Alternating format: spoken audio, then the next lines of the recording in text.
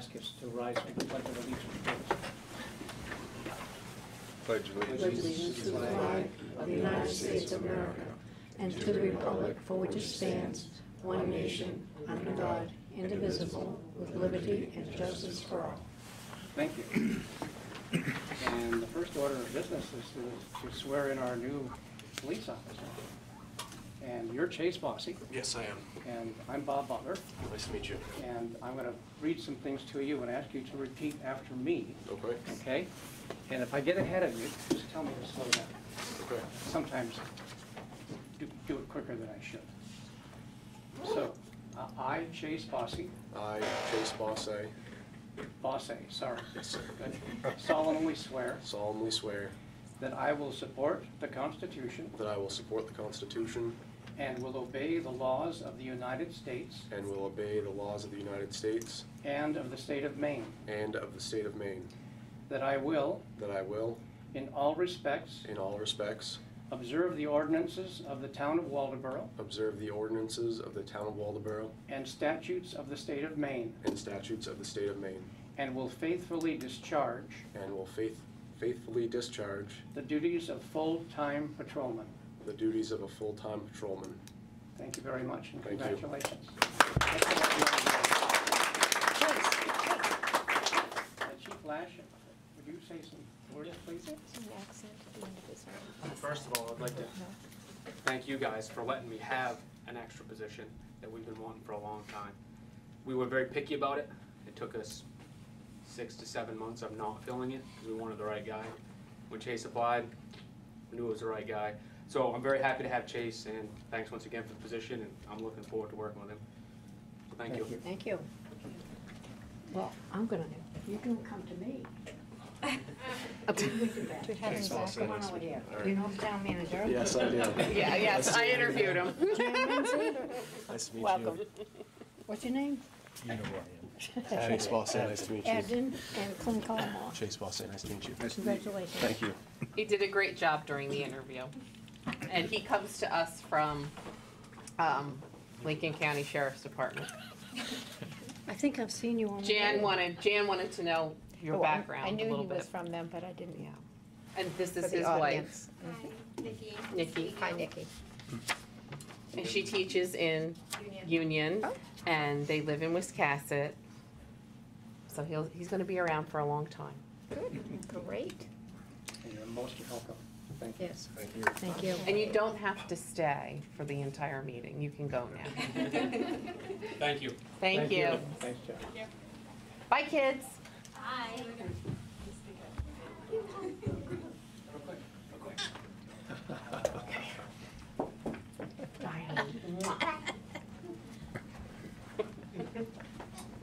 Can I come make cookies with you? Sure. Okay.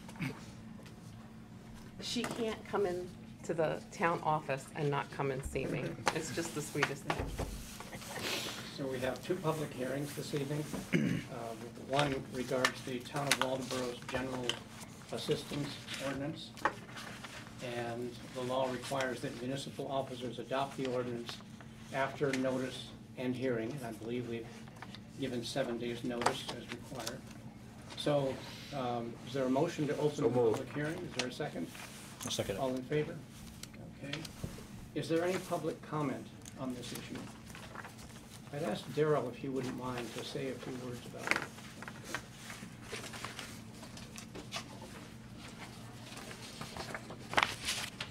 So each year, the state comes up with the new numbers for overall allowed per person, food, allotment, rent.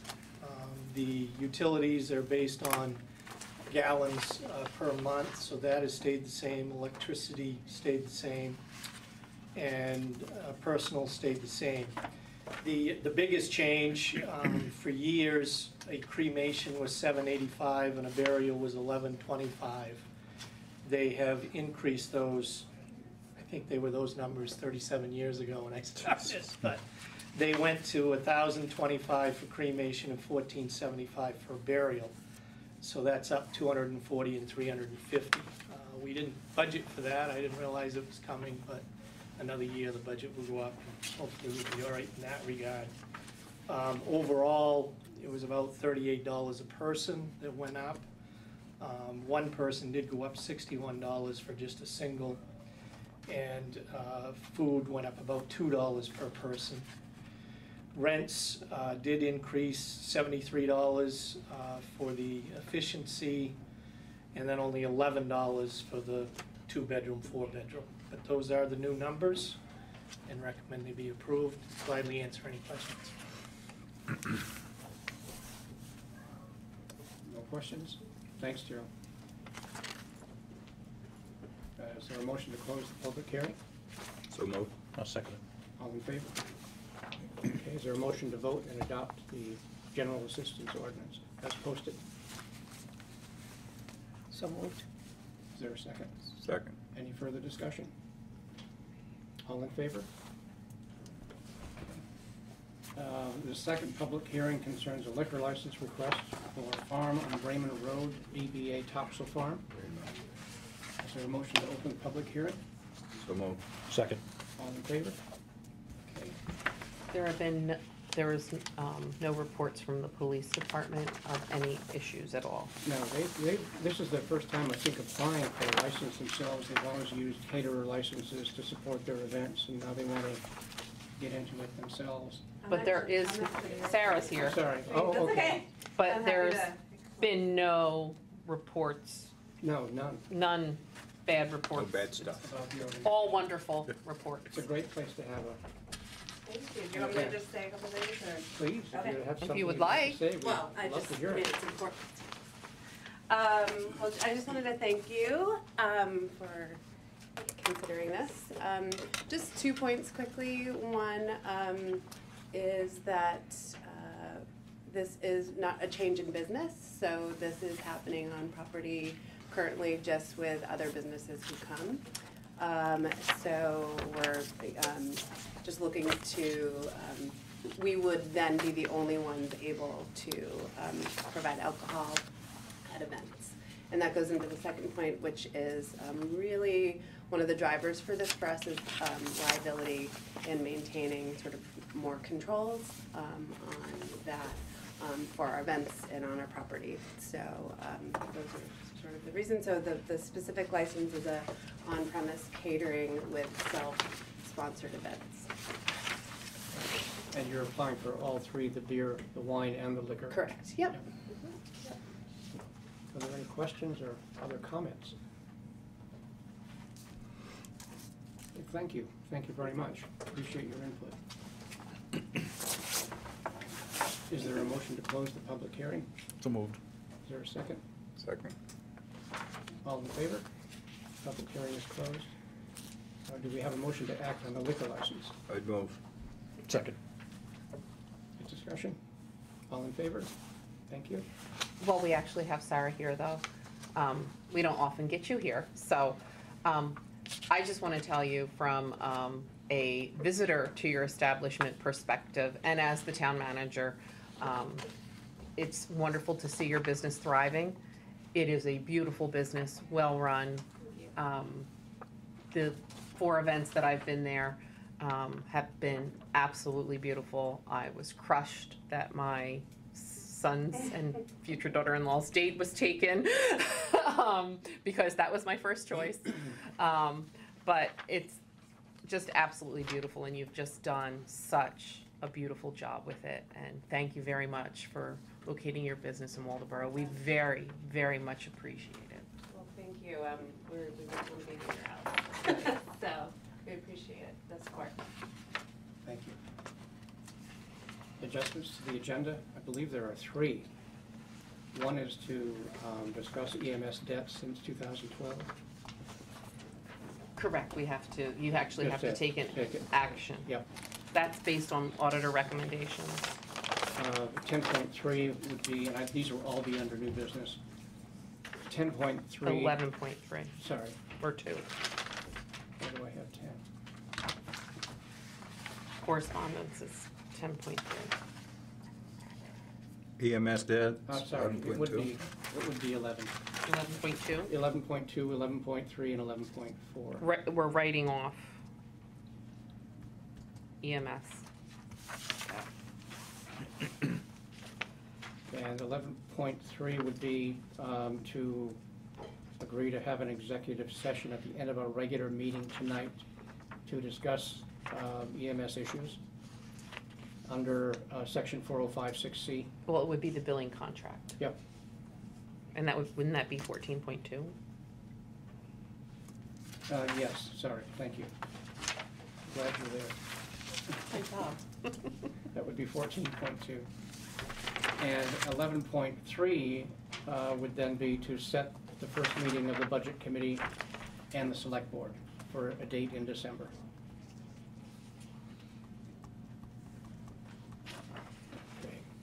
Okay. Is there a motion? So moved. Is there a second? I'll second. Any discussion? All in favor? Thank you. Citizen comments. Okay, so then we'll move on. Select Board comments. Katie? Yes, the Christmas tree has been delivered, and stay tuned for the lighting of the tree and ceremony to take place. What? No, I was waiting for the date. Well, I don't know yet. Oh, okay. I have to get the tree lit first. Okay. That's the stay tuned part, Stay right? tuned, okay. Okay. Stay tuned. Okay. Clint? Anything? Just like to say happy Thanksgiving to board members and Julie and the public. Thank you. Thank you. Same to you. Jen? Thank you, Katie. What time's dinner? Okay, I guess I have a few things to say. I've got- I did attend a meeting on the 18th of November at the Bug Tussle Annex, at which we discussed 100% clean energy for MS-80 40. And it was an interesting meeting. This is not from the top down, this is from the students, actually. They are expressing their wishes, and they've done a survey and a poll in the school to see how the kids feel about it. They want their schools in MS-80 40 to be 100% clean energy. And what the mandate is to try to figure out a way to do that. So we had an interesting conversation, and this will be a matter of discussion, I think, over the coming months as this, I'll call it a movement. I think that's kind of what it is. Gain steam and ideas come forward as to how we might accomplish this. Is that Sarah's group? Watch kids. It's Chris Ann. Chris Ann Baker actually. is doing it. Yeah, yep. Julie and I, do you want to report on the meeting that we had? You can. No? Okay, we attended a meeting on Friday morning at the Miles Hospital, Schooner Cove facility, and I took three things away from it that I felt were really significant. One is, of course, that healthcare costs continue to rise, and that affects the level of services that all healthcare people are able to offer. Two, as our healthcare system is currently structured, private sector insurance premiums and deductible payments are really important when it comes to paying health costs overall.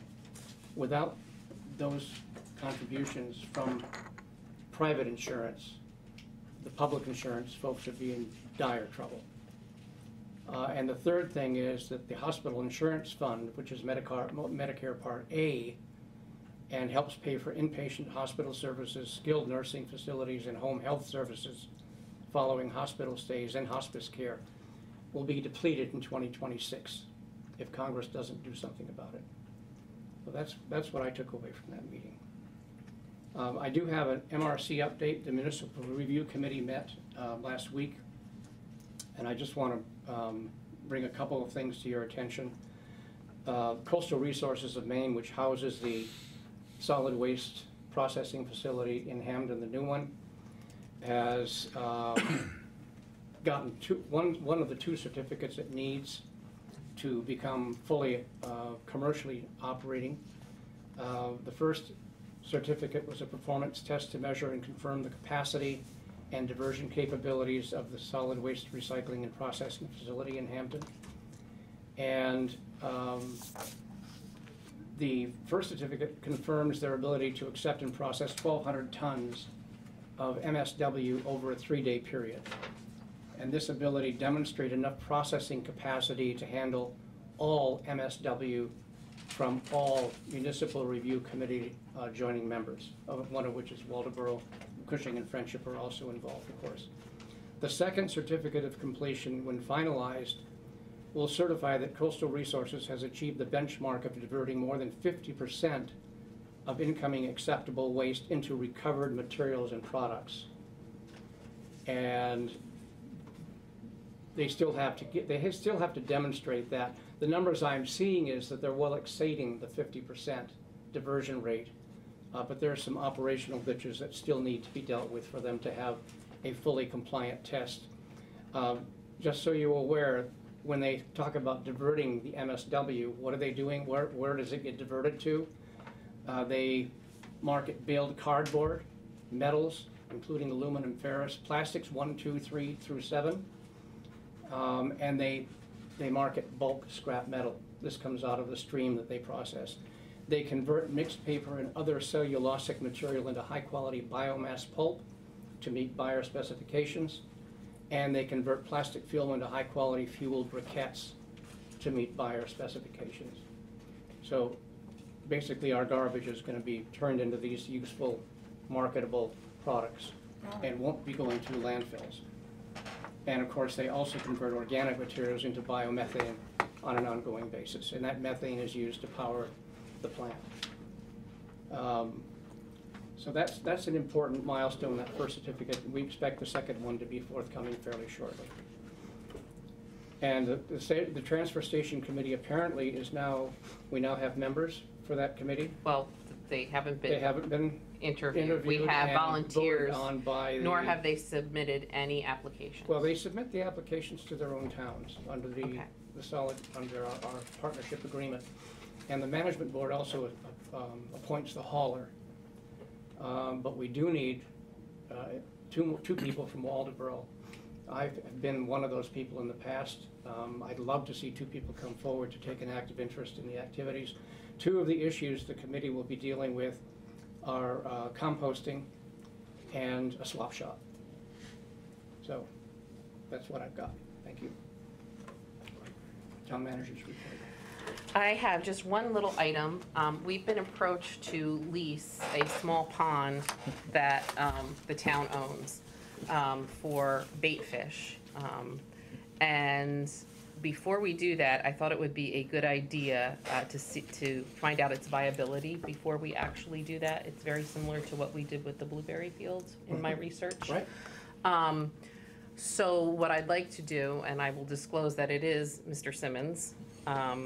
It was brought up by John Daigle, similar to what we did with the blueberry fields. It is not used. It's part of the water utility property. It is a town-owned piece. But I think that there were questions about how deep, and I went through the records and found out absolutely nothing about it, to be honest with you. It's just, it was used as a source at one time. It would never be used as a source now. But I didn't know how you would feel about at least letting him go look at it and see how deep it is, and if it's a potential, something we could lease, since we have somebody willing to lease from us and give us $1 or so. Per fish? Well, Sold. I'll sell every one of them. but it's similar to what we do, and that brought up the fact that there was no tickler file on when the blueberry lease is up. Wow. So I found that out. Might have, We have to deal with that next year. Yeah, Madomic might have that information. They might, but Mid-Coast Conservancy. Conservancy might, but that's one of those things that might, because the lease is with us, Right, for the town. not with the MVLT. No, but they're the operator of the lease as far as I understand. Correct. Yeah. So that was a little bit, I didn't know about that part of it. I thought MVLT would just, Mid-Coast Conservancy would handle that. So I just wanted your approval to allow Mr. Simmons to at least look at the pond, see how deep it is, see if it's a viable, before he gave us money to do such a thing, or before anything happened with it. Why don't we put a motion together and then have a discussion on the issue and then vote on it, if that's okay with everybody? Okay, so is there a motion to allow Abden Simmons to explore the possibility of using the pond located in our water utility district Correct, it's right off of Depot Street. for the purpose of raising fish? Yeah. We didn't know it was there until we, well, go ahead. Well, We can make a motion. Just the motion, that's Yeah, all. so- I think it's to So see if moved. there's fishies in it. So moved. Yeah, exactly, and whether they can survive, and, yeah. There is a motion, it's been moved. Is there a second? I'll second it. You second? For discussion, I guess. Okay, yeah, discussion. I don't think he's going to be raising fish in it. No? Okay. No. What is your purpose in doing that?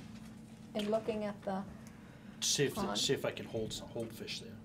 if you can hold them? Right. Just like in a, Right, in pens and stuff yeah, like that. okay. Yeah. But we don't We even know didn't- how deep it Right. is. I didn't even know it existed until we started going through the water utility district, properties that the town owns and stuff like that, whether we was gonna get rid of them or not.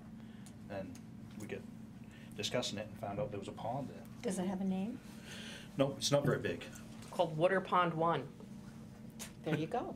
Number one. So, and the property's almost worth nothing because it's Assessed not at a buildable lot. It's assessed at $1,000. And so you're looking to check out the pond, see if it's viable for you to hold Right, yep. some. And then if you were to proceed, there'd be something at another meeting. But there's no real way I didn't want to just say, yeah, go look at it. I wanted the select board to, And then you wanna kinda rent it. Mhm. just like the blueberry, it would be exactly almost like the Yeah. blueberry field where you're leasing it. The Quarry Hill? That Yes. blueberry field? Okay, we get money from that. didn't We We do. get And money some from of him. it. Trust me, Yeah. we get money from Oh, him yeah. too. Yeah. Yeah, the Conservation District gets money from that also. Mhm. That's how it is. So we can look at that lease, and maybe use it as a model if this proves viable. Mhm. going I forward. charge more than the blueberry fields do. It's only $400 for the blueberry field. Is that what it is? Yeah, for a 10-year lease. It's pretty reasonable. Very reasonable. Sorry, we're gonna have to charge him more. Well, that was a long time ago, and prices were, now that things are up, it'll cost you a little more. You been gambling at that time? Mhm. Is that your poker time? Yeah. Cute. Okay, is there any further comment or discussion on this motion that we have on the floor? We'll vote, all in favor? Note that Abden is Abstain. abstaining. Thank you. Thank you, Julie. You're welcome. Consent calendar, I'd like to factor one of the issues out of the consent calendar because I think it requires a motion for us to authorize Julie to arrange the permit. Wagner Bridge. For Wagner Bridge, number 2 bridge. Now, which one is this? For the Wagner Bridge Road, Is it on Wagner Bridge, or is it just right down? 10.31. Right down the street from Yeah. it? Okay, I was wondering why that wasn't worked on this year. Wagner number 2 bridge. That's a funny picture. So I guess I'd request that in the consent calendar motion, we approve 9.1, 9.2, and 9.4, and vote on those first, and then agree to handle 9.3 as a separate issue. You're talking Read about 10. 10. 10. Why is my thing? I don't know, you're all over the place. You're all over the world. This is the one that she sent to me by email, it's the Word version. I don't know. Okay, well, I guess there's been some things added and they haven't been renumbered. My apologies. So it'll be 10.3 that we segregate and vote to approve 10.1, 10.2, and 10.4. Is there a motion to approve 10.9, 10.1, 10.2, and 10.4? Can't we just have her talk about it first and approve it all? We can do that if you wish. That would make more sense. Okay, I'm happy to do that. I take back one motion. All right. Thank you, Katie. Sure. Once again. So I guess the recommendation is that we authorize Julie to go ahead and arrange this. See, my only concern was about the bond. We are allowed under the terms of the permit to require a bond. It depends on who the contractor is and how much experience they have and whether they're gonna honor chewing up the road and fixing what they chew up. So I think we should leave that to Julie to Well, decide. we actually happen to have our engineer here tonight. Oh, That's what I thought. well, let's have him tell us what's going on. Well, I don't think it's something that he's, other than we could get the amount of the bond, we could ask you to give us some guidance on the amount of the bond. It's a state project to repair Wagner Bridge Road. Mhm. They're going to be going over our municipal roadways with overweight vehicles. Yeah, and is the total contract amount that's gonna be secured with one contractor in excess of $125,000? I imagine it will be. So then you're obliged to require the full cost of the project to be backed up with a performance and payment bond. Right there. There we are. There you go. Short and Okay, sweet. that is a bit different from the suggestions offered in the information to the attachment that Well, the the state sent us, the but I like what you're saying. The Heather. state would not want to increase the cost of the project with a bond. Right. What has your experience been with this, when it's a state project on a municipal road? If you were to look specifically at their contract language, there would always be a bond. And if we advise a town, aside from the threshold where you're obliged to under statute, which is 125K, so it really takes it right out of your hands. Generally speaking, responsible contractor pays about 2.5% for their bond, so you end up buying it with a little markup from about that amount. Generally speaking, it's a reasonable thing to invest in as a responsible town body. And after the $125,000 standard in the statute, you really don't have any choices. Unless they're advising they've got a get out of jail free card for you, it's not a discussion that Okay, should be entertaining. thank you. Thank you. Any other comments? I still think we ought to leave it up to Julie to make that decision. Well, I'll confer. and- Yeah, all right. It's fine. So is there a motion on the consent calendar? So move. I'll second it. Any further discussion? All in favor? Okay. Number 11, new business. This is a contract for the closure of our, the CCD landfill, which is the construction, what does the CCD stand for? Construction and demolition. Construction and demolition landfill that is up at our transfer station. It's been coming, we've known that for years. Pine Tree has been the engineering firm that we've used. They actually do have some plans for this already. And their fee for this is lump sum for $25,200. Bob Prue was out, met with John Daigle and myself, and Linda Butler from the DEP. And I would recommend, and so does John, that we award the contract to Pine Tree. So move. I'll second it. Any further discussion?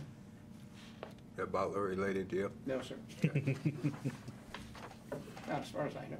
She made that very clear that he stole her email address. Yes, he did. Did I? Yes. It was very funny. It was a Wow. funny She conversation. didn't tell me that. Yes, you stole her, I guess you stole her email address that she wanted. Didn't have nothing. Very I funny. apologize up front, but it is what it is, You know, we need everything, all the goodwill we can get from the DEP. You didn't really That's help true. us. I didn't help you. All in favor? Okay. The second item on new business is regarding the write-off of EMS debt since 2012. If you will recall, when our auditors visited, Ron sat in that front row, went over our financial standing, and there is a book entry that we carry for outstanding debt from the emergency services. And he suggested that we needed to write that off. The auditors visited us for our preliminary audit. They're just finalizing 2018, and we were reminded that we should write off that outstanding. And this is the balance that exists on the books that we did not collect. And this goes back to, all the way back to the beginning of 2012 till now, and that amount would be $525,779.81. We don't really, I mean, it's good practice, and why it went so long, I can't speak to that, but what I can speak to is that every year we should be doing that and reviewing it. So, My only comment is, the sad thing is, if you look through that list of receivables that go back to that period of time, a lot of these people are from out of state, California, other states, that got the help and assistance from our department. right, Were billed and then basically Walked stiffed us, away. Yeah. walked away. So, So. I hope going forward, we can be a little more.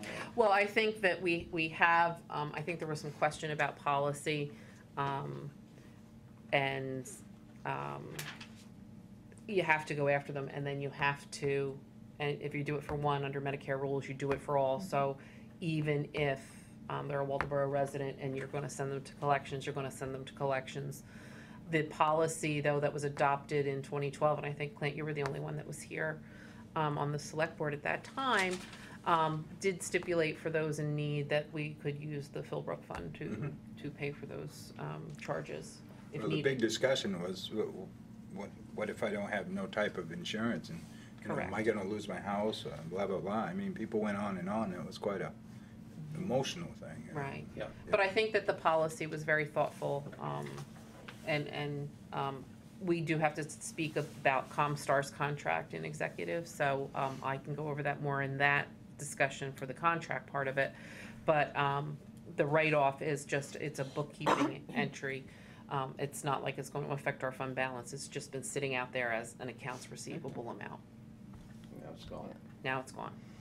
Sad, huh, to lose It all is that sad, money. but I think that we chose an end date of technically February of 2018, because we do think that there is ways to recoup some of the existing list by actually sending more letters and then sending people to collections. And as Bob said, there is a 77% is not collected from all others in a 1-year period. So, and that's from people outside of Waldoboro and outside of our service area. So, we need to. I guess they just look at must that. figure they can run it. I think so. It's like a don't have parking any- ticket in Yes. another Right. state. Exactly. Parking ticket in another Like state, a scofflaw, so. yeah. So, is there a motion? So move. Is there a second? I'll second it. Any further discussion? All in favor? Okay, 11.3, to set a meeting for the first budget committee and select board meeting, and I think you're suggesting December 17th? I'd like it to be on December 17th, just a quick meeting, no more than an hour, just to get everybody together in the room, go over the calendar with everybody to make sure that the select board and the budget committee is agreeable with the calendar. Just so you know, budgets are due back from the department heads December 30th. They were a little upset about that. I didn't make it a little into January. My problem is if I don't set a date, then they go over, and then we're right up against the meeting dates, and Peg and I run around like chickens with our heads off. So they've been doing it, the department heads have been doing this for a long time. They know what they're doing. Thank you. So, they now have the ability at their fingertips to have 3 to 4 years of budget history. So they should know how to go. And my goal is to have the budget done by the end of February. Is it possible to start a regular select board meeting an hour early and have them in? Well, this will be a special meeting, isn't it? Well, you could do it the same night as the That's what I'm select board saying. meeting, if you wanted to start early or late, but Yeah. the budget committee people work.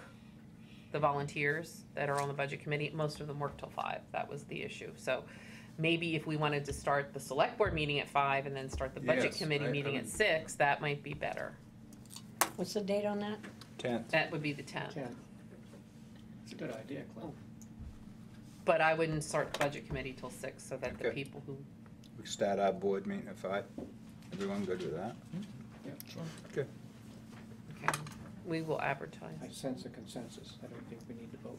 No.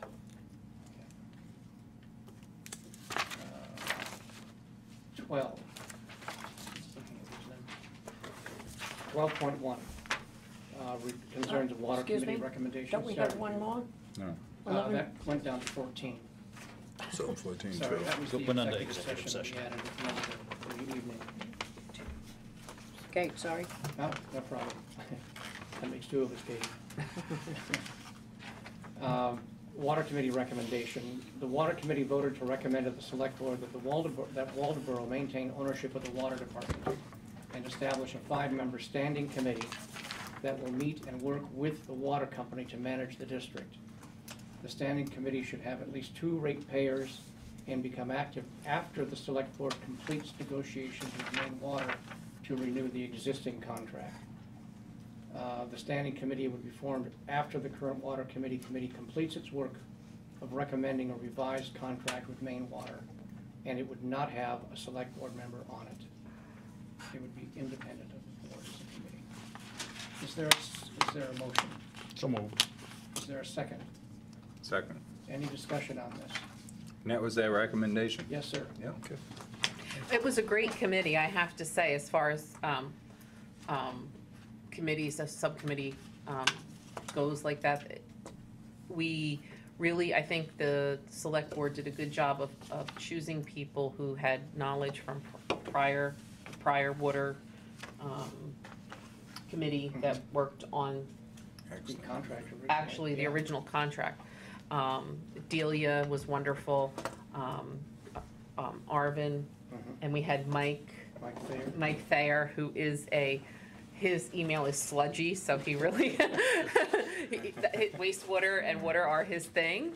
But it really was good, and it gave me, because as you know, I was very much not real thrilled with the whole idea of us being in charge of that, but they're so thoughtful, and I feel like we have an expert right on the panel. It went really well, and they thoroughly looked at all the options. And I think, aside from that being the recommendation, their thought was keeping control of that utility and being able to make sure that the Select Board retains control of the rates was very important for the rate, for them. That the ratepayers, our residents, are the #1 concern.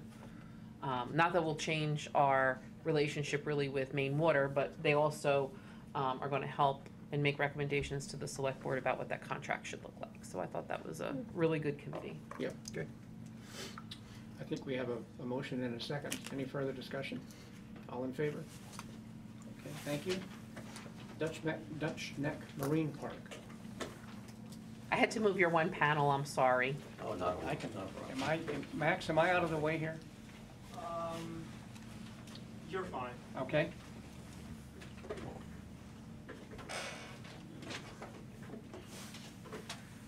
Yeah, Max, do you want to say anything prefacing? Let me just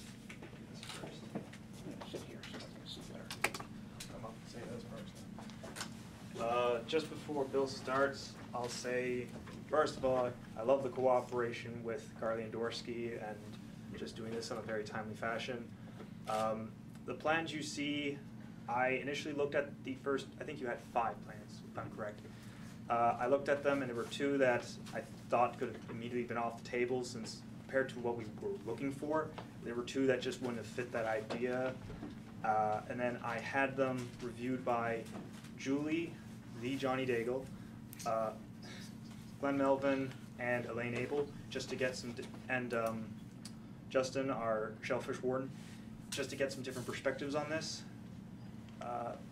Throughout these plans, the only thing that really changes is what's called commercial priority parking, where we're planning to have 5 to 8 spots specifically for just commercial use. Everything else, the size of the ramp, general/overflow parking, the recreational pier, all that's going to be very consistent throughout. So the only item, and the entrance, I forgot that.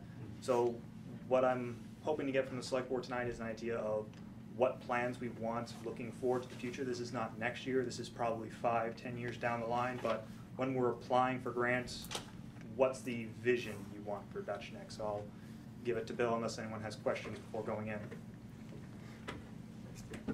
You'll be able to pick me up all right if I wanted between here and Oh, there? yeah. Yep, go ahead. Well, good evening, I'm Bill Lane from Dorsky Engineering and Surveying.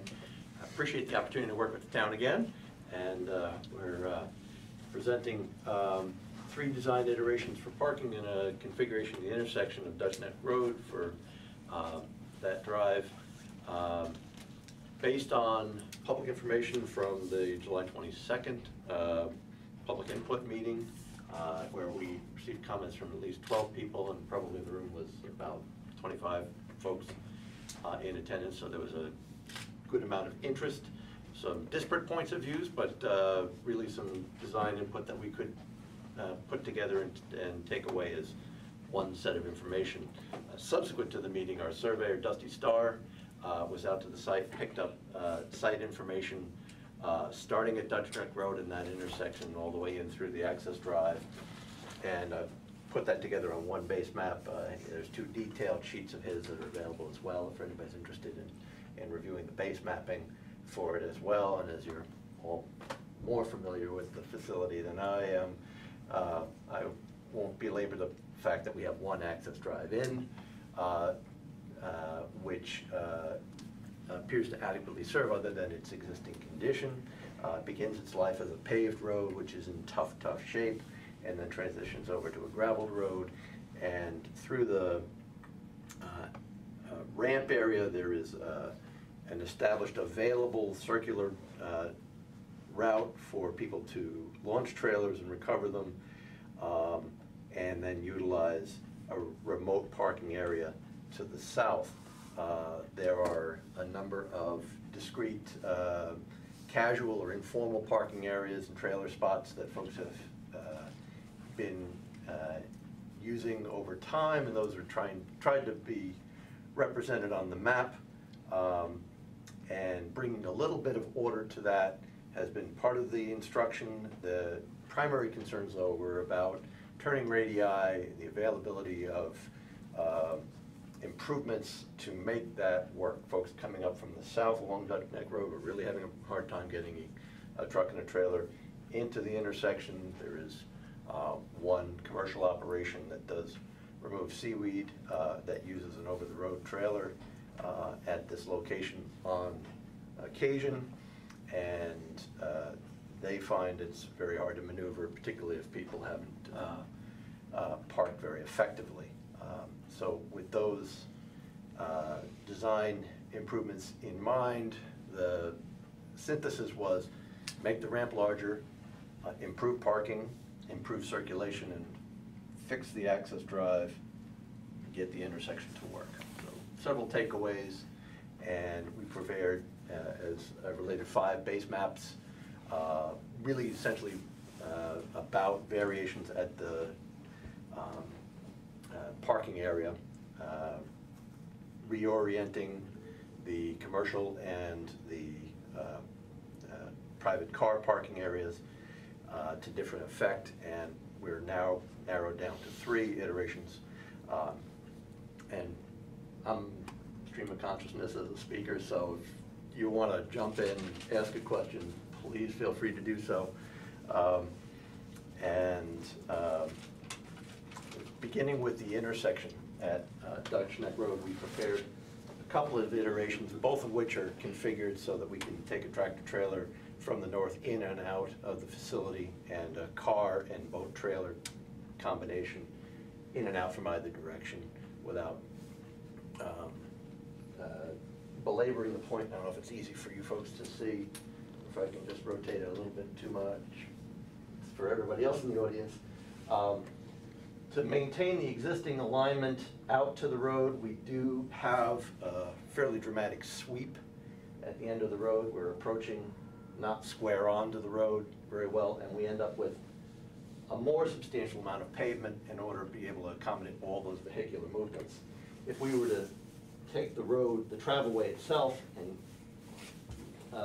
take it off the existing alignment, swing it out south, and come into the road more square, we end up with a smaller footprint of pavement, but obviously it's a larger capital project in order to correct that. But we would prefer to see a public facility have as close to a 90-degree intersection with the travel way of a road that it fronts on, if possible. But those are both viable options, and what I would suggest going forward is, depending on how the funds are procured, there may be more of a safety angle to play up, and this would be the iteration, or if it were just part of a base mapping, there might be a base bid and a bid alternate, depending on whether funding would actually support those modifications. Question, if I may, on the second iteration where you actually bring the entryway down south more to create more of a straight approach to the road, you're gonna create more space in that loopy area there. Could that be used as a buffer to perhaps disguise a little better the park from the neighbors? Sure. I mean, I think in general, you know, once we're off this alignment, I'm not sure that from the intersection there's very much of an experience of the park when you're standing on the road, but you know, it would be changing. You can't even see it. Right in there. So It's a it'd be hike. probably Put a a hike minimus down. change. It probably You wouldn't be can't. the driver, but certainly this area, once it's reclaimed, could be planted out. Yeah, but For you sure. can't even see the entrance when you come up to it. Yep. Don't you put your boat in? Well, in its current form, you're right. Yeah, It's you very can't even, difficult to I mean, spot. when the sign was down, I drove by it Yeah. numerous times. Right, so then again, you know, there again, It was there's hard there's to the whole tell. parcel that the town owns, and that's what the drive does before it gets to the turning circle. Probably not a prime driver of opting for the straightened alignment, but you certainly have the opportunity, once this road is realigned, that this could be planted in. Anybody mind if I moved on to options at the intersection? Let me see if I can pull up option B and option A, and I think we're going to spend the least amount of time on them.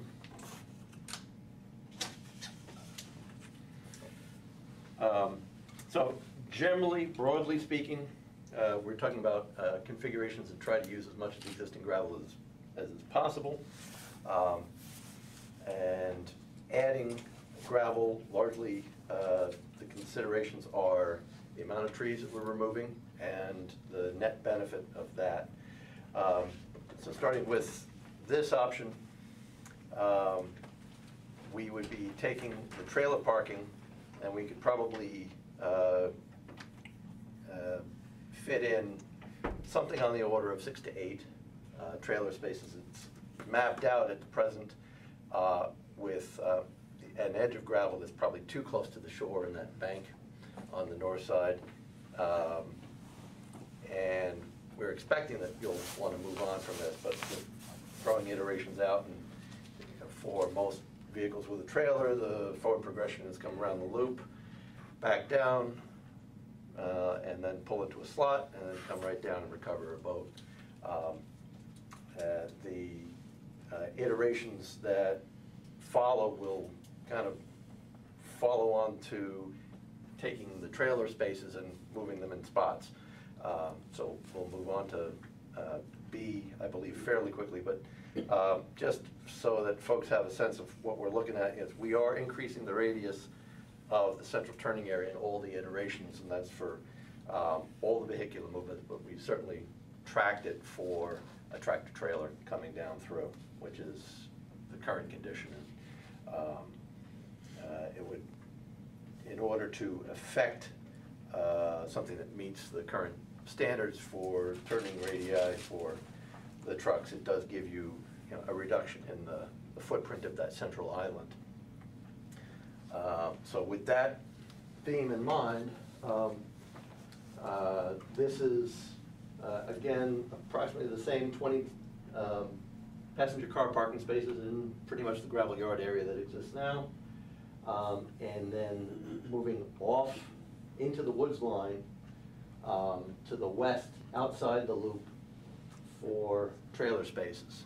So again, it's forward motion to launch and pull into a trailer space and then pull back out and then come around and launch. So there's a little more separation from those spaces from any kind of grading limitation. That is a tree line that is heavily wooded at present, and the iterations there are fairly reliably 8 spaces. And they're, I think we've got them all dimensions in the order of a good 60-foot space every time we're doing it. And then moving on to the third iteration, this is utilizing that central island a little bit more, so they're more directly accessed and more in sync with the way that central island is presently used. We just more directly formalize it. We kind of took the alignment of the existing space that is quite obviously used and added spaces adjacent to it. The downside of this is more tree removal in that central island. And So you would be using the island for spaces as well? Yep. Okay. Because that probably does 6 to 8 now, probably. Yeah. Yeah. So, in formalizing them, and I think I expressed this to the public meeting, when you lay out spaces that conform to current standards, you really don't pick anything up. You use the same square footage. Right. That folks have been very clever in how they can get in and out of spots, and you start to lay them out with full dimensions on them, and you get the same net effect. So we're probably still, again, talking about 6 spaces or 7 spaces in this instance. So probably not really picking up any more spaces than are presently available now. So we wouldn't have to come extra early to get that special spot. They're all the same.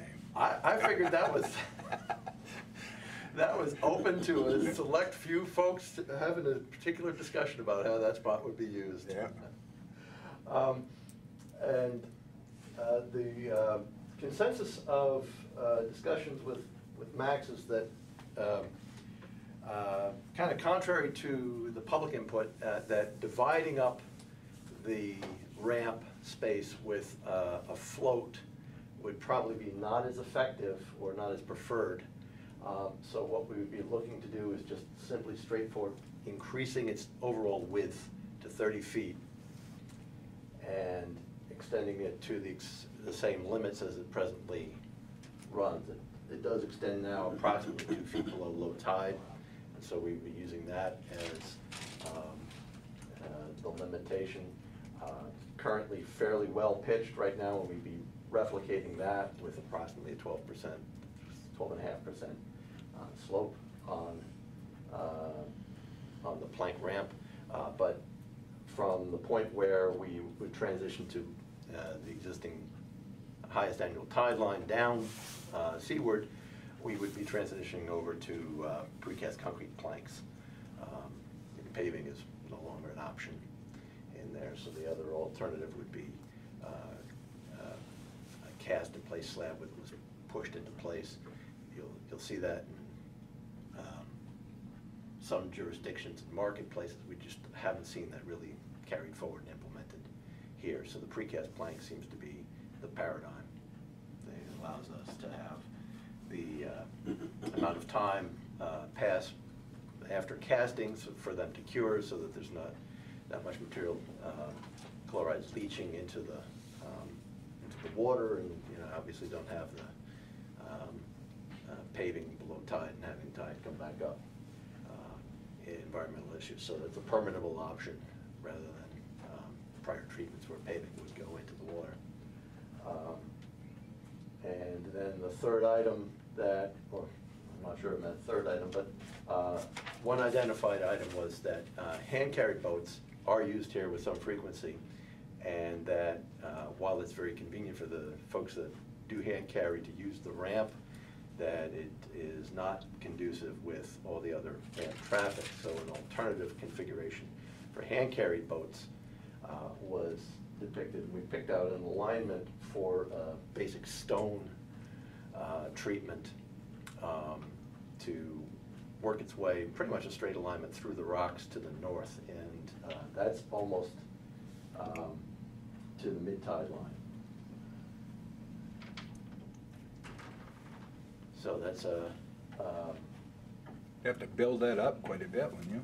I'm not sure we'd be trying to get it up very much. We're just trying to Okay. get it uniform from one side to the other. But I'm not sure that we're trying to establish one, constant slope or anything along those lines compared to something that, it's just something that would be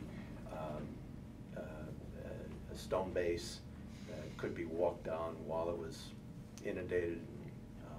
Somebody could walk out a little bit further, but get them out of the mud.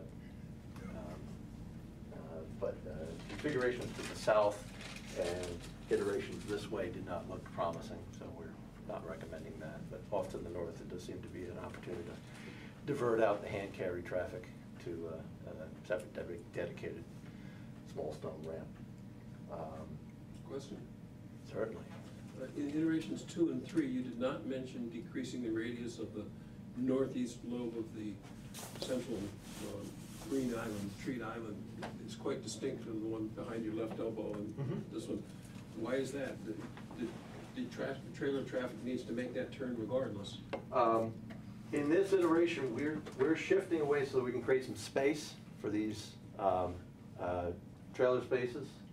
And in these iterations, we didn't need to do that. So there's adequate circulation radii for the tractor trailer? Right. That was my only question. Yep.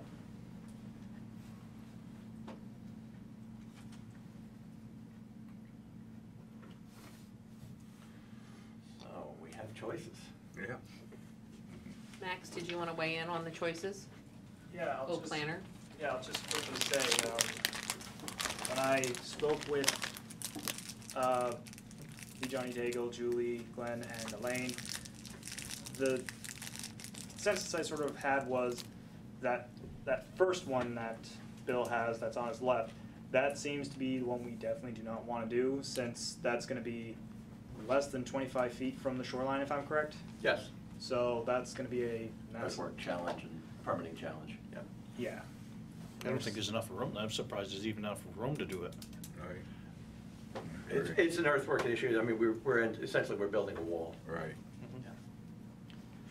So that took that one out. And so for the other two, it comes down to a matter of whether we want to embrace what the island is right now, where people are parking on it, or if we want to try and enforce turning it back into the original iteration that we wanted of more recreation and picnic tables, things like that, so that the parking can be over there where the I think the bathroom used to be, where you have dug well on there. Yep. Yeah. So that's the sort of two I've been getting back. It's a matter of how much we're going to be enforcing rules at Dutch Neck, is what I've been getting. It's a working waterfront. Yep. I mean, I think the most people that use it, it's a working waterfront. We're a working waterfront town and community. So, To me, I think the parking should be closer to the ramp. so you're saying C? Not there, but there. I like that one. That one, that's in the island. Right. I mean, that's who parks there. It's the clammers, it's the Guys at Lobster down there. the guys that lobster, it's the seaweed harvesters. I just think that there is some recreation there, but I don't want to, I can tell you from our experience with Pine Street Landing, by and large, any complaint I've gotten has always been from the commercial fishermen and not from recreational users. How many people putting their boats into the water or pulling out of the water at the same time? How skilled are they? That's one. Number two is there room for two Yes. on that there are. ramp? Yeah, oh yeah. Or more? Yes. Because at the town landing, you can get two really easily. It's 30 feet wide. Competent trailer operators and commercial guys, I think, probably will be down there 3 wide at the right moment. There is, and then there's guys like me who come along and I need 15 feet. I'm not afraid to hit both sides. So there was discussion, and one of the things that is forward-looking about providing that much space is that some suggested or recommended signage is likely to be part of the public input process, where they're going to recommend that the majority, the lion's share of the ramp space be deferentially provided to commercial fishermen, certainly at the right points in the tide where folks want to be on it all at the same time. So that's sort of not quite wayfinding signage, but some manner of public educational signage that needs to be conceived of. The other thing is, I did speak with a person who hauls large boats, who puts in at Pine Street right now, and that would be, the turning radius improvements would be significant for launching those large boats that might not want to deal with the channel issues in Pine Street Landing. Seth's got a question. I would just add the observation of my time on the Conservation Committee. You may remember that with working with Johnny Daigle, we sort of laid out some trails through this area. And it seemed at the time to make sense to put picnic tables, I think there still is one, down in the far southeast corner. Yep. And then there's one up, you can't see it, up off on the left there, aesthetically nicer. And it has the added advantage of leaving the commercial traffic and the aesthetic traffic, if you will, the tourist traffic or whatever, Divided. quite well separated. You just don't get in each other's way. And you need trash and stuff for the commercial people anyway. You don't want to sit next to a trash barrel, probably to a fishing detritus while you're eating lunch. So it makes sense to do it, I would think, in the middle. For recreational users on the south parking lot, how many spaces do you have there? Those are 20. 20 spaces? How likely is it that we're gonna need 20 spaces? Not I likely. would think so. I'm wondering whether or not for recreational users, you could create a few spaces that are long enough to accommodate a vehicle and a trailer that someone parks there and doesn't get into the commercial space. It's So they're not taking- potential that the issue that we kind of came across, and that was some of the first iterations that I showed Max, is getting in and out of a trailer length space. Pickup truck and a boat that's likely to be launched here is gonna end up being 40 feet long, when you gotta be able to have 25, 30 feet to the right of it, and then you have the length of the space, and then you have to have something like 20, 25 feet coming back out of it. So it's wider than this more or less 60-foot program. If you got rid of the parking on the left of that appendage, Yeah. and just had parking facing the water, would you then have enough room to maneuver a trailer and a truck? Well, we can get them in, it would depend on. You're not gonna get them backed out well. We have to, have them either single stacked and backing back out into the travel way, No, it's just or trailer The parking. trailer, yeah. turning it loose and letting folks find creative ways to put their recreational trailer down there. There you go. I'm not sure that the Probably town gonna happen anyway. envisioned Right, intended because to it say is. that those were, other than trailer spaces. They're trailer spaces, they're not just commercial spaces. Right, I get that. But yes, this 20 spaces is more than I would expect you would need, even if you enhanced the trail building and added picnic spaces. It just, as the piece of gravel that you got. So Even I 10. didn't build it smaller. Probably 10 would be plenty. 10 would I don't be think good. I've seen 2 or 3 when I've been down there. It's gonna become a burgeoning recreational Yeah, facility. but I mean, Party spot. like I said, you normally don't like if you see 2 or 3 at best. So if you had But we 10, like- 10 spaces, I mean, that's more than, Yeah. Well, I didn't reduce the size of gravel that you've got out there now. That's no, the but I didn't know footprint. about That's possibly okay. increasing it to help with that. Right. I Because it's, I just can't visualize a good way to get additional trailer spots in there without thinking about how they're gonna maneuver, and if they're pulled in. It'd be a surprise. Two here, Really would. and then beyond that, they'll start to really rather. Scrape fenders on stuff. Yeah. Yeah. And is there room up there for those canoe and kayak people to stop a car and unload With the without being in existing- anyone's way? Well, yeah, with the existing bit of gravel that we've got here, you can see that, you know, the travel path is, still leaves us a little room off to one side. So there could be a dedicated spot that's called an unloading, no parking designated spot. So that's pretty far from the parking lot to Yeah, lug something. well, yeah, I mean, I guess it depends. Most people back down on the ramp anyways in the load. Yeah. But you're not putting it on the load. It's over. Yeah, the They're moving that. Yeah, but objective of the public input was that if at all possible, give them no reason at all to be sitting on the ramp with a vehicle just unloaded. but that's what they do Right. now. Kayak, right? Right, they're trying to improve that. So there could be a designated spot up in this environment for that purpose, to call it a unloading. Well, we have one there now, it's just, you know, it's whatever. Right. First come, first served, but yeah. So what's the straw poll of the select board? I would suggest reducing the number of spaces on that lower part where where non-commercial people are intended to park. And see if one can figure out enough room for 2 or 3 vehicles with trailers on the back to pull in facing the water, back out and go down and load or unload a boat down at that ramp. Either that or just leave it as a commercial facility. And just say it's close to non-commercial use. Well, they said they're not, those in the island are not No. commercial parking lots. The ones in the island They're are trailer. commercial. They are where are the, Trailer space. Yeah. right, they're trailer spaces, yeah, but I mean, if you come in with a boat, Right. it's on a trailer, Right. and you may be going out for recreational use. That's the issue. I mean, if you've Right, got- that's what- if you've got 8 climbers who Well, need to they- park their vehicles there and But their aren't you trailers just there. gonna park where you can?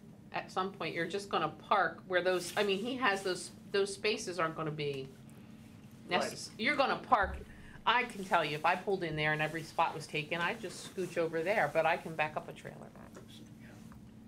Yeah. You know, The south Yeah, I part, think- that's also overflow parking as well. yeah, it's overflow, Yeah. right? Yeah, I think, to your point, that, you know, this could be reallocated, and if you stop drawing the lines this way, and drew a couple of parallel lines this way to that depth on both sides, you would end up with like 4 spaces. No. That would be It's just perfectly adequate for trailers. Okay, And if folks messages. exercise some diligence, they wouldn't hit anything coming in and out of them. And if they didn't exercise any diligence, they'd hit something. But, User take caution. Is there a plan for picnic tables if one wants to go down and hike and picnic? There are some tables there now. There's already There's Right, but I mean, at least 2 in nice down here. shape. Depending on the scope of the project that town wants to undertake, the initial direction was really about the ramp. Yeah. The infrastructure. And Yeah. the infrastructure of the facility. So, you know, the siting and location of the picnic tables. We can just alluded do to whatever. The wayfinding and things, happy to, you know, depict and get direction on that from whatever committees might be interested. How many clammers are down there during a tide? How many trailers are parked usually? It all depends on if the upper river's closed or not. Yeah. If they go to Back River or go to Flinders. On a good day, how many's down there? On a good day, there'll be 8 or 10. If it's if there's any amount of clams up in the Back River, a lot of guys will launch out of the Dutch Neck. A lot shorter run. So good, you could have 20 guys down there. You know, if the river's producing good in the lower end. But typically, you know, you'll see 6 or 8, 10 maybe. That's okay. Yeah. I've been down there when there have been cars. helter-skelter. You know, when you get down towards there and they're every which way. It's They hard to- still are, really. Huh? They still are. They're all over the place. Well, yeah, Like I say, it's all first I come, took first someone served down to say how, show People them make- how lovely it was. People just make It their own wasn't. whatever, you know. What else is There in- might be a little bit more Clean up, plan to the chaos, how about tidy, that? tidy it up. So does everybody like that one? I just have one more question. In the island part, what else is in there besides the parking area? Nothing. That's it. Well, I mean, there is an opportunity. Give or take a few trees. There, there's a substantial amount of trees there now. Yeah. This would take out some trees. But there is also an availability adjacent on the north side of the parking island, still within the circle. There could be an opportunity to set the toilet and have a trash barrel and some wayfinding signage. And that's probably readily accomplishable in that island, either on the north side of it or on the west side of it. Well, the reason why I was asking is there room to put 2 more spaces in there for trucks, trailers? There's a prospect for at least one more to the south. And, you know, the decision-making about how to stop drawing that is directed towards not taking every tree, and then how convenient it is to get in and out from the ramp to that southernmost space. But one more certainly could be added. It would just be probably the least utilized. And then that's that many more trees that would probably have to come out. Well, if there's that many clammers down there that have a truck and a trailer, I mean, yeah. You're right. One or 2 more spaces in there, I would think, to accommodate them would be better.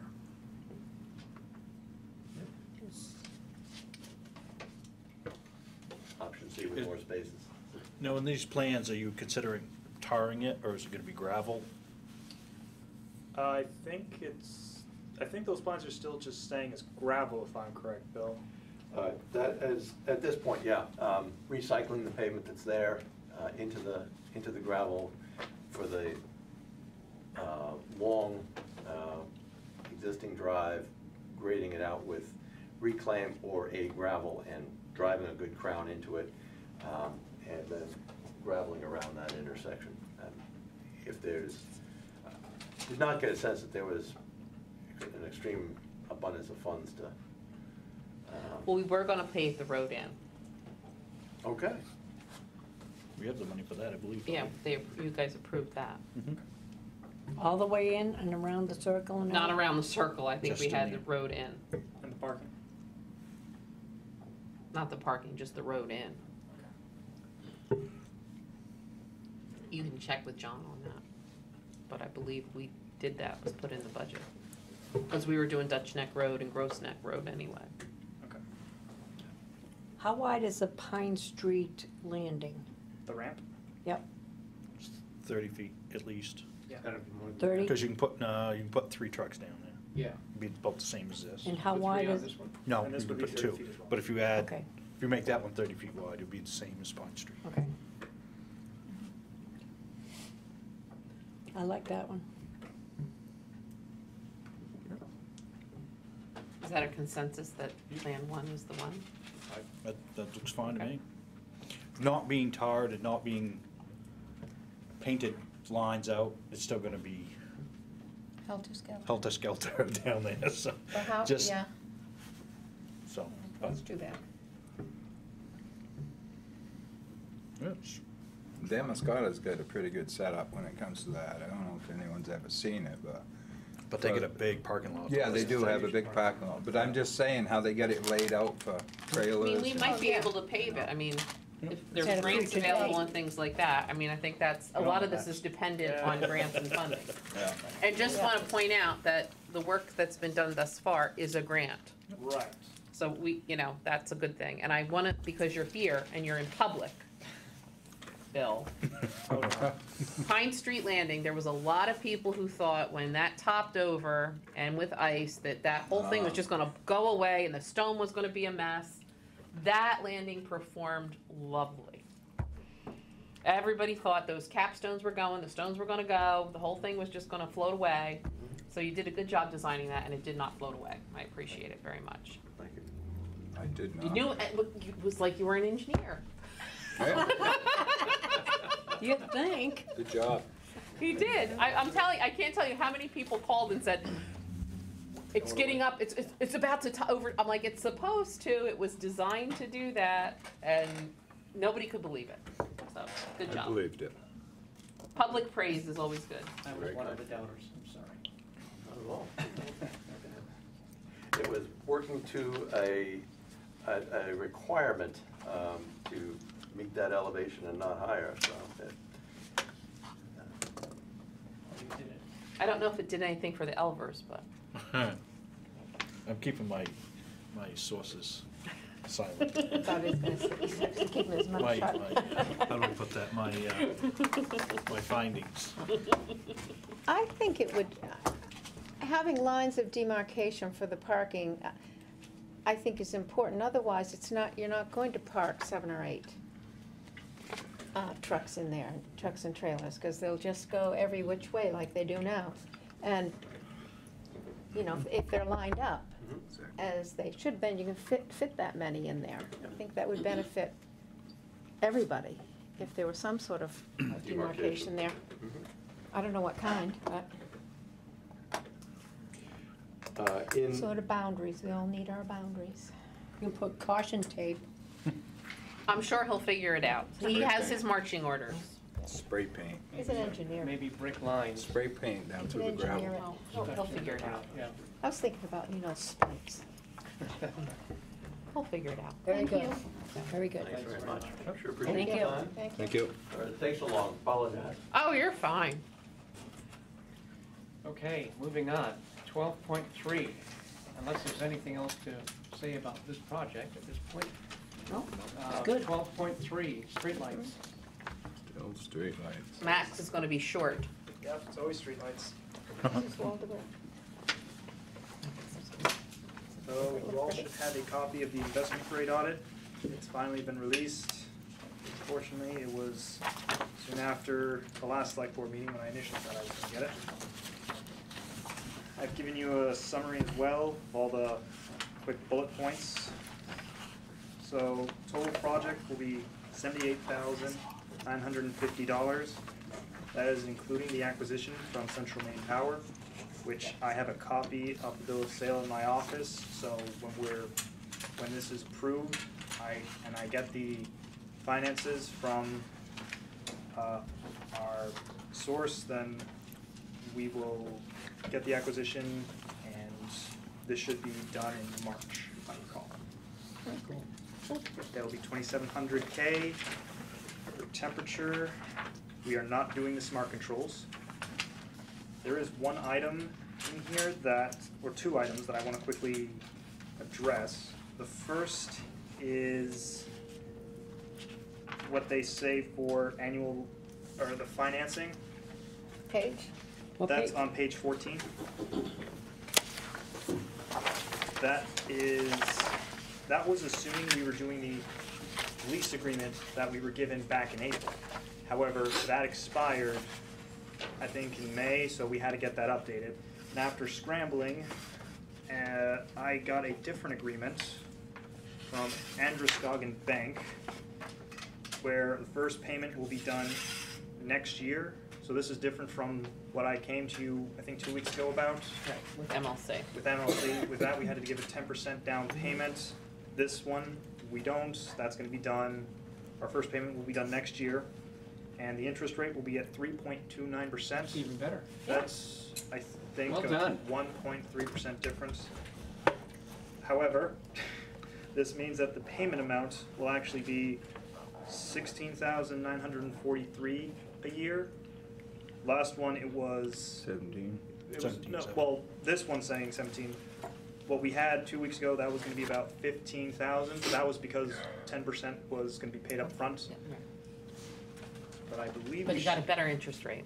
we got a better interest rate, and we should actually still be able to make that within the year, since they only say, will say 15,449 a year, but that's assuming we're putting $24 per fixture into the maintenance. So if we don't do maintenance, that's an extra 2,700. It's well worth it. It's well worth it, very well worth it. And the second item I wanted to address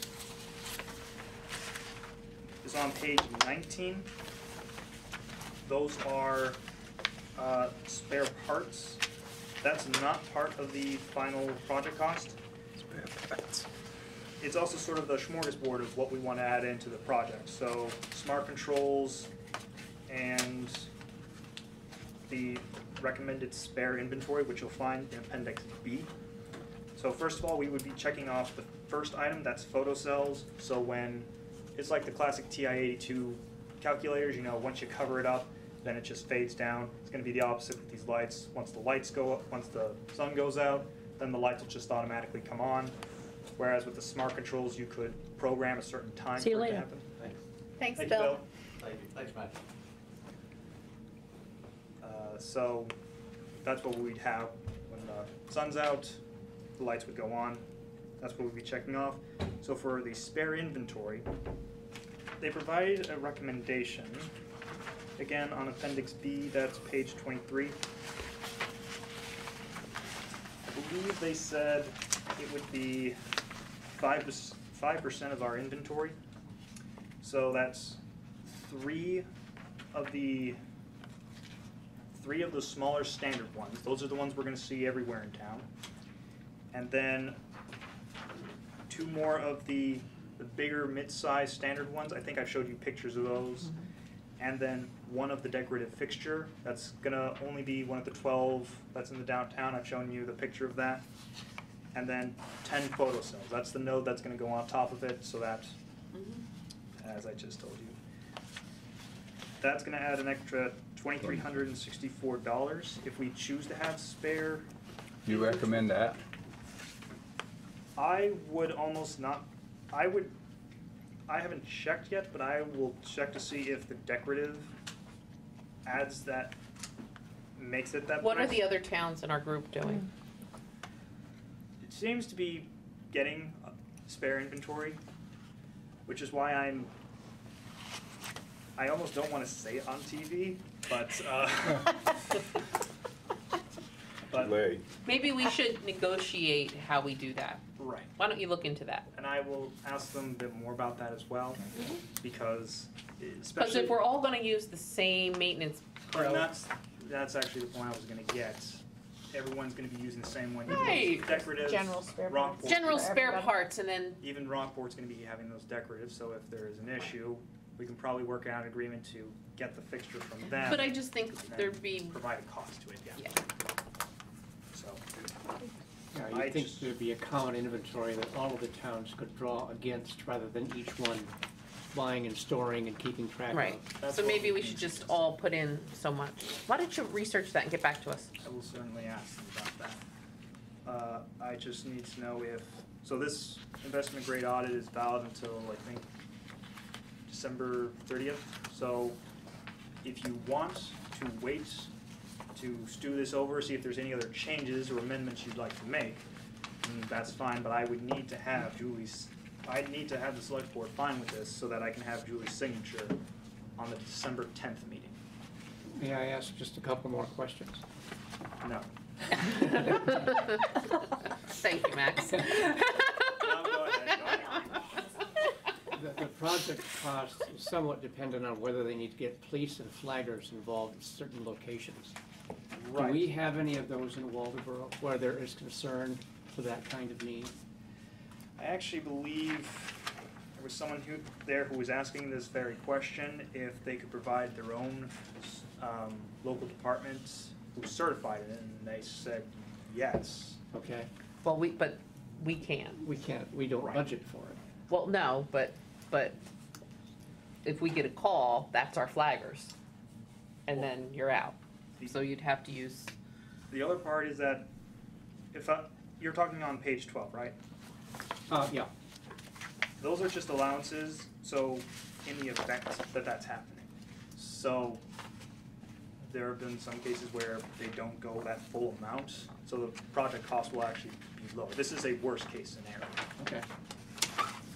And, Because I think even at the bottom, yeah, because there's even this installation contingency, and I. they've got a 5% contingency on the installation, Right. and that might cover this kind of thing. But the other question is, high voltage areas, they would have to do special things if the lights are gonna be installed in or near high voltage areas. It's a safety issue apparently. I can't, I mean, we have a high voltage line running through North Waldeboro, but I can't imagine that that's gonna be an issue for this town. Okay, Oh, and just another quick thing. This plan also does include 2 new light installations, one at the Route 1 235 intersection. They have to go send someone out to see what the best location would be. And then one would be up at the Manktown Union Chapel intersection. At that they would likely use the pole right at the light. And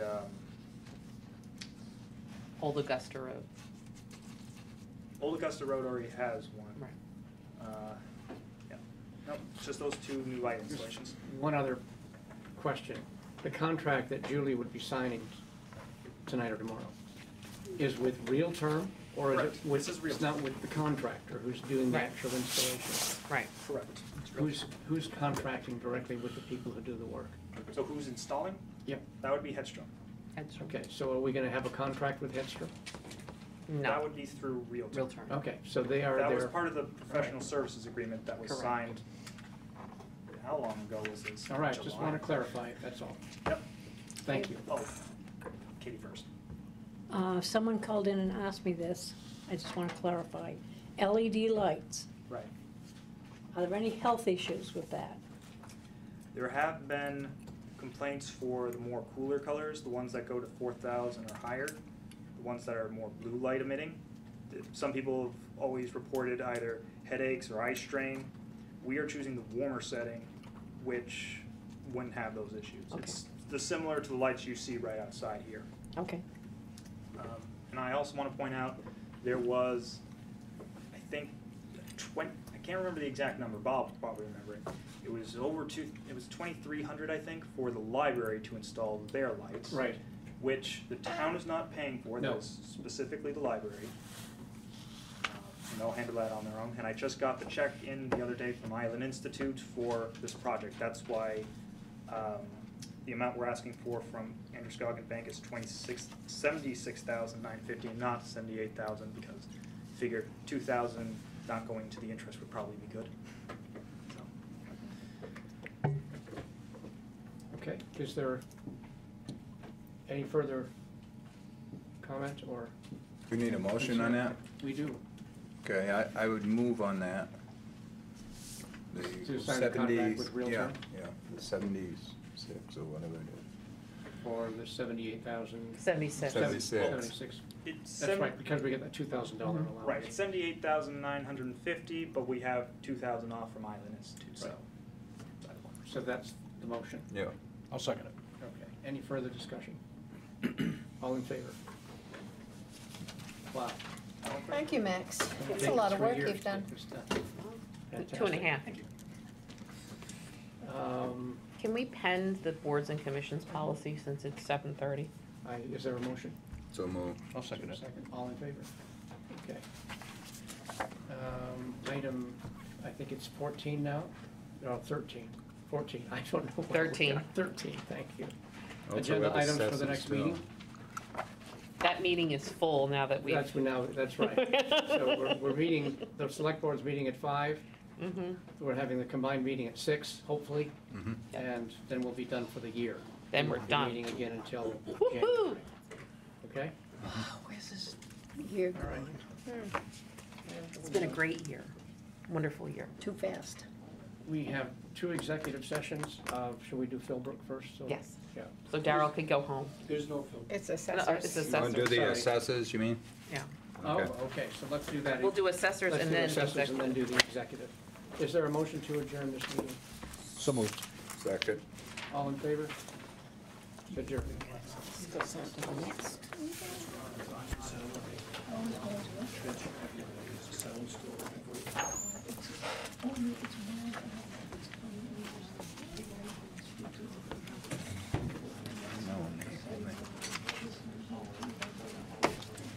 I was gonna go drive up, but that's so yucky. Must have a bunch of property, but more than Good evening. one of these is from different. Call this meeting to order. Are there any citizens' comments?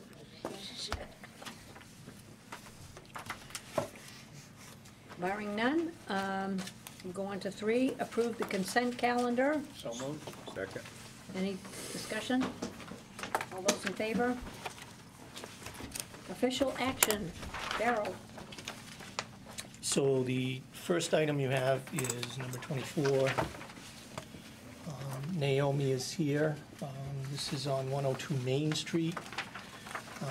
You have copies of some photos where the shed and the barn, or whatever they used it for at the back, is basically totally gone. Pretty clear. So the recommendation is to abate that off. And then she had hoped to be here at the last meeting to discuss repairs, which we basically denied, saying there's no mortgage, and somebody mentioned a Home Depot card or something, I don't know, but she would like to discuss that if she could. Is that executive session? If she wishes to discuss it as in this meeting, she could do those. Normally, we handle those in executive, yes, so it'd be up to her. Up to you. We are being taped, basically, so people can watch on TV. but- I'm sorry? We are being taped, so people can watch. Okay. Is that all right? You want? Yeah, that's fine. Will this be coming down? Will this be? It's in the process of coming down. Okay, it looks like a good bonfire or something. Yeah, the problem with that is that there's the house next door, and there's the building where they're doing the. But it's being demolished, that's what I meant, it's just, it's Yeah, gonna be but demolished and it's removed. coming down. The garage just collapsed over the spring. Looks dangerous, that's, Yeah. you know. I don't have property insurance because they will not insure it until it Yeah. comes totally down, so Right, well, you don't- that's you don't want one any of kids in the, there. one of the keys, and I understand. But between that issue and then the front porch leaking, the roof, I can't get insurance either. And meanwhile, I'm going to end up having to replace all kinds of things that if I had insurance, I wouldn't have been in the problem I was with the roof. I have applied for a bank loan, and they said I have no credit because I'm on SSDI. So of course I don't have any credit cards because why would I? I'm putting myself in debt so the possibility of getting a bank loan to do any of the repairs to the place is nil. I even put up my truck as saying that they could hold my truck for collateral, and they still said that I didn't have enough credit to do anything. I have talked to CCAP. They looked at it, said the job was beyond their volunteer people. They did suggest I come to the Philbrook Fund to see if I could get the money to do it. I also am eligible for a grant, a $7,000 grant because I'm 62.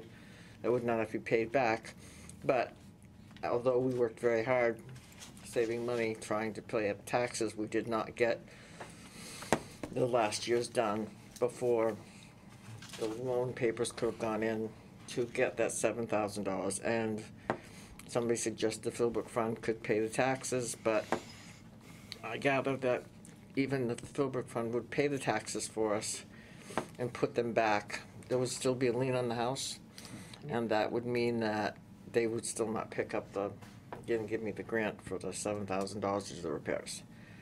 So I'm back to square one and needing to, for two reasons, the water damage that's happening inside, and the fact that the house is cold because we had to take down all the insulation, all the sheetrock what didn't start falling down, because I wasn't aware of where some of the leaks were. So we have, in this whole front, this 30 by 8 room that houses the bathroom, the laundry room, and then the front room, which is a, not a sunroom, but it has windows that, there's a there was a kitchen table in, and it, just, the only other option would be to tear the whole thing off. And it would probably, from what my son said, who runs Crow Builders in Thomaston, it would be not good because it would take away a lot of the lighting in the house. And that it would also, by having to redo the walls, it would cost almost as much as it would to repair the roof. And to not have any light in the front of the house is just more than I can even imagine. Taking off the porch Well, would it's, decrease the light inside the house? there's no windows inside the house. Okay, so that it's the light in the porch. So there's the light of the porch. Okay, but there are no windows, yeah, because usually it's the opposite. Porches will take Yeah. away the lighting, particularly farmers' porches. I've been in that house. I'm sorry? I said I've been in that house. I Oh. know the layout in there. It had a lot Years of ago. damage when we moved in, and there was, just a lot of it's been repaired, but there's still, the roof, the pitch of the roof, there's one corner that's very low. If you're looking at the house, the left-hand corner, which is where the bathroom and the laundry room area are. So the water's constantly leaking there. And we've tried covering it with tar, and we did a new roof, but there's something that's in between the seam of the edge of the house and the roof that just won't do anything without changing the pitch of the roof from 3 degrees to 8 degrees. And then everything is punky, according to the carpenter from CCAP that came and looked. He pushed up something and it just kind of went up in. So, because one of the options they thought was just to be able to resheath it. So Daryl, what exactly is the request? So the request is for the abatement as the assessors, and then whether you want to reconsider the Philbrook Fund, I guess. And then- I would move for the abatement. Second. We don't vote yet, right? We don't vote yet? We can vote on that. Yes, Yeah, we're because in it's not okay. an executive Yeah. session. Okay, okay.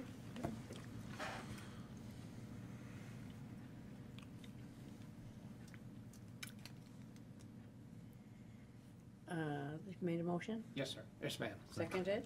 Any discussion? All those in favor? And what's the Philbrook request?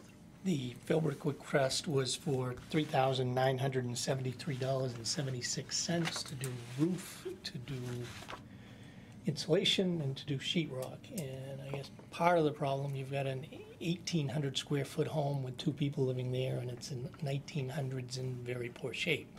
So you're just gonna run into things going on and on and on. And I guess the question is if you considered selling the property and finding something that's more maintenance in your situation. Because of my 2 different cancers that I've had, I have absolutely no credit. My income is only $848. Yes. I could not afford to buy a new house. Well, we just- understand Yeah. the new house, but if you know, that home is large, subsidized housing or into a unit or Have something you, of those have you spoken to anybody that could help you with any type of services? Because the question would be, this is a Band-Aid for then what comes next, what's the plan? And if that's what you're living on, that plan is going to run out very quickly. That's the only place the roof is anything is leaking. It's the only place there's any problem. It's Because, I mean, we do have the ability to send you to places where you could perhaps get help and some financial counseling and help with your credit. So, I mean, I would tie I mean, I think that's something too that you have to actually consider, because, The bank and I are talking about this, and but you should have somebody other than yourself speaking with the bank, Someone to CEI. advocate. To advocate, you need an advocate, obviously, and what is the monthly income? 48. Is that just 800 one person? There are two people, right? two people. Right, and it's combined income? Her income is 0 for, Okay, no social security or, Yeah, you can't live on that. Obviously, we need, so that's, I mean, that's what we have to really consider here, and for your own good, is how do we, as the town, best help you? So. So the best help me, you're saying that I need to leave the home that I'm. Oh, I'm not saying that at all. What I'm saying is we need to find you services that can help you, advocate. and advocate for you, so that thank you, Katie. That was the word I was looking for. Because I think that if you look at what that income is, that's hard to live on. I can imagine. And I think that. But I don't have the house payment anymore, so I've only got the taxes and. Right. So but I think we've had great success working with Coastal Enterprises, and we can put you in touch with Jason, and he can probably help you find better financing or help you with your credit or whatever you need. But it's a holistic approach. So I think that would be a very good thing that we could help you with. Is there a way that instead of doing the whole insulation and stuff, that we could at least get the part for the roof, which was. Did she apply at Chip? Did apply at Chip, and Chip, as I said at the beginning, they did not want to. They were gonna help, and then they had somebody else come look at it, and the person said it was beyond their skill level. Okay. And like I said, I've got the option for the $7,000 grant, And who's but that until through doing? until my taxes are paid. Now, is the abatement going to go on where? it'll go on the account. Good question. We're abating 19s, but you still have 18s outstanding is what or 20s, and you have 19s outstanding. It usually goes on the oldest, so it'll probably go on that oldest, but I would think so. I think it has to. So that would bring what I owe down to 15 something, is that right? Yeah, it's $127.40 is what they just, It's 145.60. 145.60, right, Yeah. it's separate from that, yeah. So by talking to Chip, my heap, the program, which is a USDA program of some sort, which is the one that says that if I can get out from under without there being a lien with the taxes. And is there a possibility that there's a way that it can be written so that it doesn't look like a lien, but that I agree that if the house gets sold or when I die, that it's paid back to you? Because that was what I understood that it was, which I have no problem with. I mean, even at some point, things might change and we'd be able to pay it all back, period. Right. I'm just looking for something that's gonna fix it so I don't freeze this winter. No, and I'm trying to figure out a way to not only deal with the short term, but the long term, because we can put a Band-Aid on it and then you'll be back, so. Yeah, I would suggest, and we've done this before, a loan from Philbrook, but conditioned, that we find a way of locating an advocate who can sort this through with you and get the problems, the core problems resolved, so that you could carry on. Is this something that can happen rapidly? So that, I've already gone through it. Well, the loan would happen rapidly if we're gonna do a Philbrook loan. You'd have to take the pulse of the select My board. son is willing to help fix it, and he's been a car So the busy. loan would be for the $39.73. The roof was $2678.05, and then to replace the insulation and sheetrock, it was another $1,300. So the total request was $3973.76, but then she's got the tax issue in that she owes $1,519 taxes in all of this year's, so there is a lien. You're looking at a loan of $39.73.76 off from the Philbrook. I don't remember the Philbrook information, so it's kind of, you have a copy of that? It has not been cold, but we've burned almost 100 gallons of oil since November 5th. Because even though we've got this area blocked off, you can't block it off enough to. Oh, no, it's, And I have a friend who is giving us one of those pellet heaters, which we can put in that room, but it's the only room we can put it in because it's rented to the outside. So that will mean that I won't be using as much oil, and that I'll be heating the house better, which should keep it drier and, not. But I can't put it out there till everything's fixed. and Just, so you, My motion would be to have recourse to the Philbrook Fund for a loan secured and conditioned upon getting a navigator involved. Is there a second? just process, don't we have to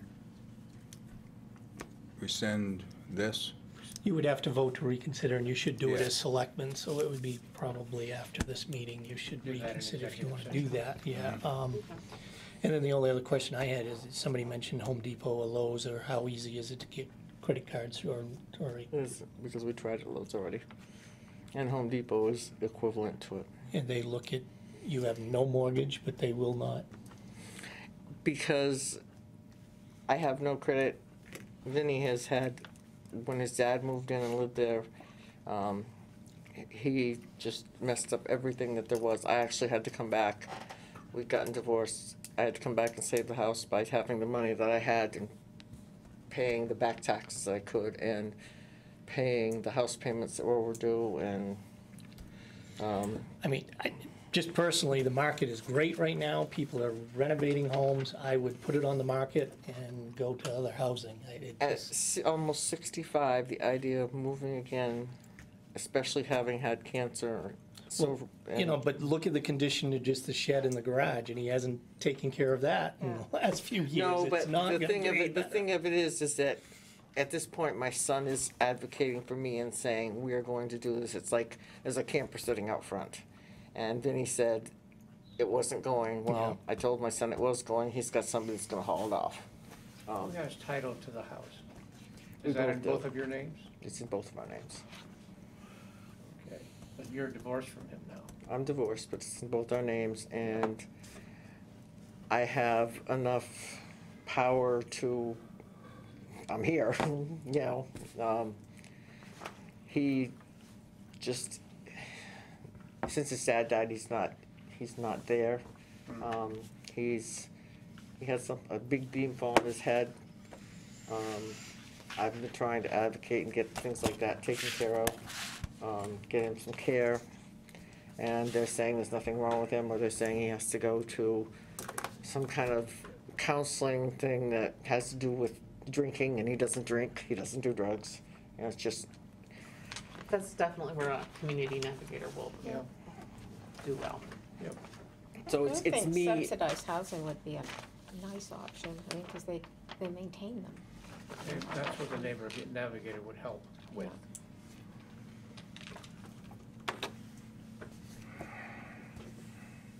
So we would pen this until the executive session? Yeah, Okay. we would move on as the assessing, so we'll come back to you. The next item was Ted Mills. There's motions on the table. Well, no, they're gonna have to be No, done I'll rescind as the select motion. board. Oh, they need to be Introduce it during the rescinded. Executive session. Okay. But you need, did you second, Clint? No. Nobody seconded. No. No. Nobody So else. Oh, I that's right. just Okay, yep, rescinded okay, the motion. yep, Got it on the floor. fine. So let me understand, the debatement's gone through, Yes. and you're going to take this to the next session, which will be when? In about 10 minutes. Okay, so do I need to stay or do, You can go. You don't have to hang around. okay, and somebody will be in touch with me to let me know that. or you can stay, and then you'll know. Yeah, you can stay. Sit tight. Okay. Number 25 was Ted Mills. I had valued a tractor at 10,000. It's actually a 2006 John Deere, so it would be valued at 6, so the abatement would be 4,000. Recommend that. Do you want a motion? So I move 7280, is that the number? Okay. Second. Any discussion? All those in favor?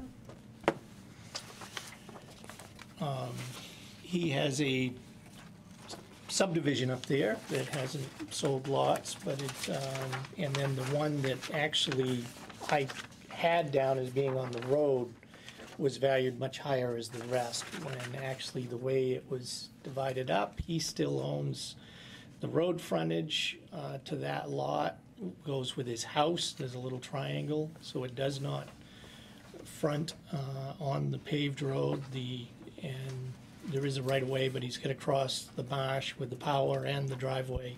So I would recommend we value it as the other lots as unimproved, and that would be a reduction of 13,000. It's valued at 20 now, and it would come down to 7. So the abatement would be 236.60. Yeah. So moved. Second. Any discussions? All those in favor? He owns the subdivision up there, that Yes. road that goes Yes, full of puddles? yes, yeah, and has not been able to sell a lot. Stephen Collins had an excavator out there at his new house, but it's actually a co-worker's at BIW's that owns that, so it'd be 364. So move. Second. All those in favor? And Ellie Groth has a piece of land left on Route 1, but DOT has denied access. It's gotta be, because it's close enough to Main Street, they gotta come off Main Street. So we'd recommend we reduce that by the 127.40. So move.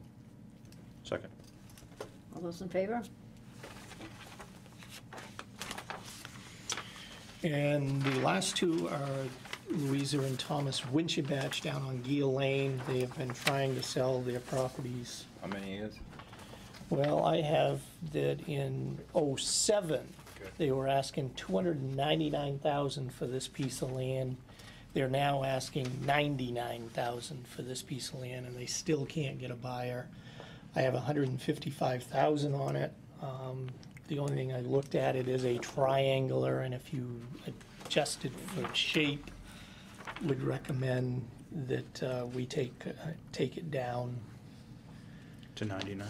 No, it would go from 155.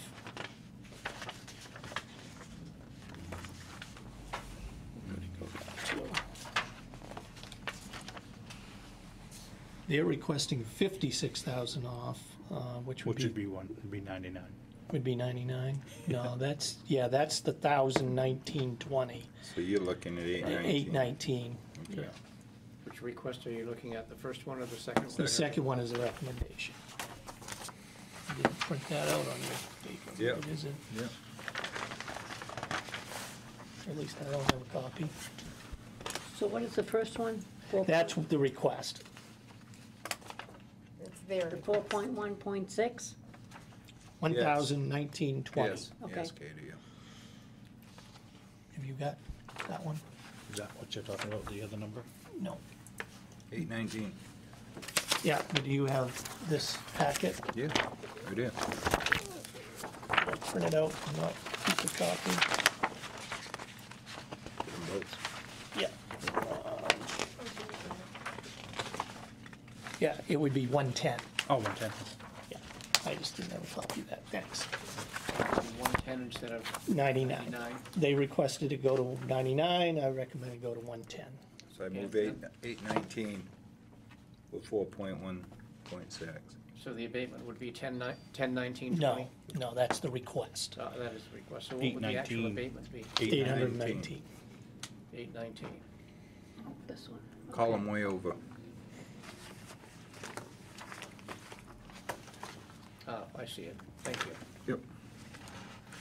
You made a motion? You I'll did. second it. All those in favor? And the last one is their home. Again, they started, this one goes back to 2012. They were asking $499,900. Jesus. They are down to asking $315 and possibly close to a buyer, but still no buyer. It is a modular ranch, very plain, very little landscaping as far as the yard and whatnot, but just cannot seem to find buyers there. The only thing I could see there would be dropping it to a C grade. They're asking for $1,110.20 off, but recommend $291.20. The land is valued like all other land on the river, and that's dropping it to a C grade house, which was a C10 previously. What does that mean? C is average, and usually newer construction would be a +10. Most homes on the water are B or A or higher. So they're in lot numbers 57C, 57B, Correct. and, B is the triangular we just did, and okay, their so house that's is their at C. access point. Yeah. Am I looking at that correctly? Correct, they have the Okay. right of way and goes Yep. through to that. Yeah, they did. I moved I've been to- in that house. We looked at that when we were looking. Did you notice it went from a 3-bedroom to a 2-bedroom in the paperwork? I didn't. I did. The septic is approved for 2 They bedrooms. changed to an office, I think that makes a difference. I moved 291.20, 4.17. Second. All those in favor? Thank you much. You can adjourn as assessors. And then we have to go into executive. So I move we adjourn as assessors. Second? Thank you. Second, okay. Okay, and now All we those need in to, favor? we need to call the meeting to order as selected again and then go into executive session pursuant to 4056F, Philbrook Fund trustee. Is there a motion? So moved. Is there a second? Second. All in favor? Okay, we're in executive session 20-9. Yep. Okay.